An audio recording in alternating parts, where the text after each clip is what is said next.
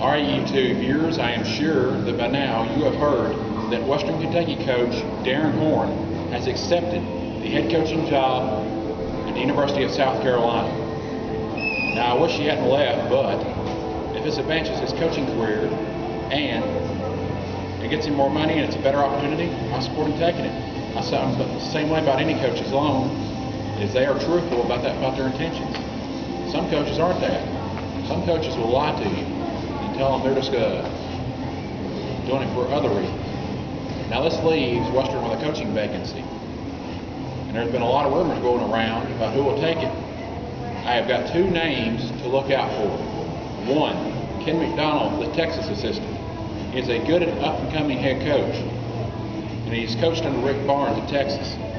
Number two, current Western Kentucky assistant, Scott Cherry. He was an assistant under George Mason when they made their Final Four run. So he would make a good head coach as well. This is Kige Ramsey for YouTube Sports.